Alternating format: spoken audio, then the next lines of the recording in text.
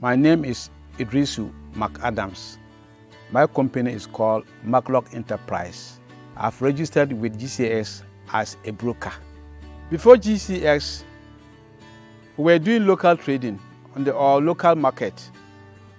The woman or man will come with a cocoa bowl, or some call it the olonka, to measure. They say 40 of those cocoa bowls make a maxi bag. Then they pay whatever price they want. Some even will take it and will not pay at all. But number one, you don't do documentation. You didn't sign agreement, no receipt. So that was the disadvantage. But now, with GCX, we have introduced weighing through the scale.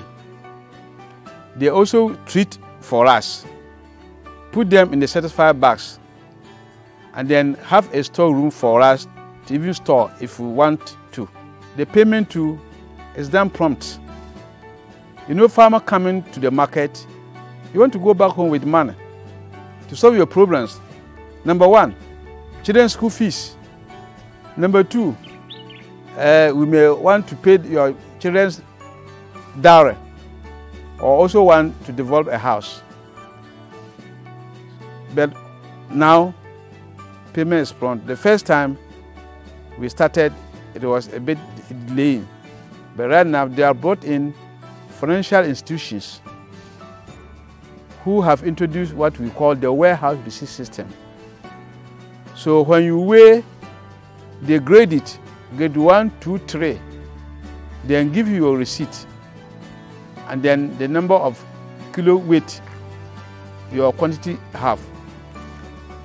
So if you want money that very instant, they give you 70% of the total value of your produce, which they call inventory credit, which you can come and sell later on, pay the loan, and take the profit on top. This bank only, or the financial institution, charge 2%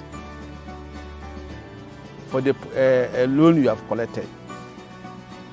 So yes, this year has come to relieve us from the bottleneck of marketing and also increase our income.